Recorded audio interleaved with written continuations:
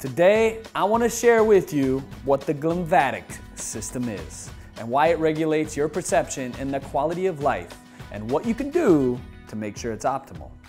In the next 3 minutes, I'm going to share with you 7 ways to detoxify your brain.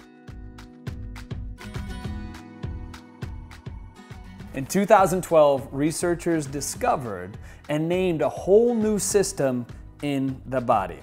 It's called the glymphatic system. Now, I didn't hear about this until I started researching this for you, so bear with me here. Your glymphatic system has a really fascinating job to do. It uses the mitochondria to remove the cellular waste from the brain. It's kind of like your brain's personal lymphatic system. And that it drains out toxins in your brain. But instead of just draining these toxins through the kidneys and livers, it uses your cerebrospinal fluid. Scientists have found that your glymphatic system is the most active, in fact 60% more active, you guessed it, while you're asleep. Now what do we do with all this? Well, at FitLife, we believe in providing you with a plan that can actually help you along the way. So I want to show you 7 ways you can support your glymphatic system so that you can improve your sleep, you can wake up with more energy, you can detox your brain, and you can enhance the quality of your life. Are you ready?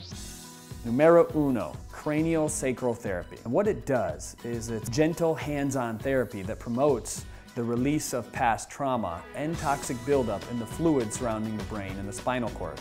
And that's the motion that aids in the glymphatic system of flushing it out. And it resets those neurochemicals in your brain like that. So it's a really cool therapy to try. Number 2, intermittent fasting. I love it, it works for me. It doesn't work for everybody, right? It may not work for you, but intermittent fasting improves the mitochondrial function, and you start to feel this right away. How will you notice it? Well, more energy will start to show up. You'll literally start to feel like your brain's on fire, maybe the first time in a very, very long time. The next one is movement. Now the writing is on the wall, right? One of the best things that you can do is to actually move your body to keep your brain young. It's this fit life lifestyle, we call it. Moving, going outside, connecting to nature, that is a real help for your glymphatic system. Sleeping on your side.